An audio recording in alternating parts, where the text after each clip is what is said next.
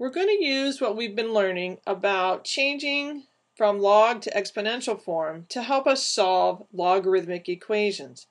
In general, when we solve logarithmic equations, we're going to want to follow the steps that are listed, step 1 through 5, on the right-hand side of this table.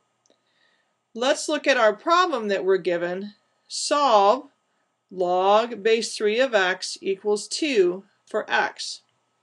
So our first step is to isolate the logarithmic part of the equation.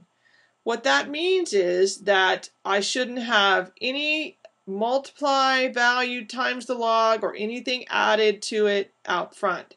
So this one is already isolated, so I'm going to say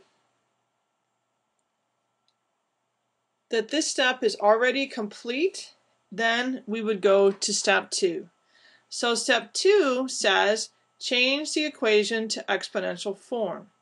So I want to take my base of 3 raised to the second power equals x, and I'm going to write that here.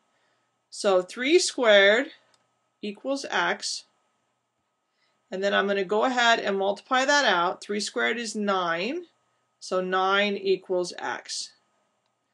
Step 3 is to isolate the variable. That step is also already complete. So I'm going to move to step 4, which is to check my result if possible. To check, I'm going to input my result of 9 into the original equation. So log base 3 of 9.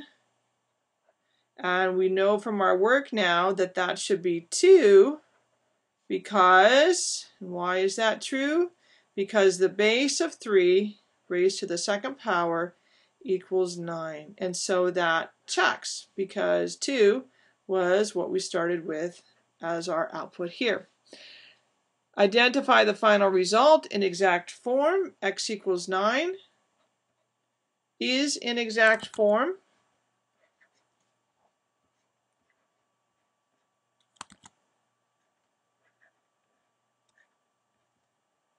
And we are done with this problem.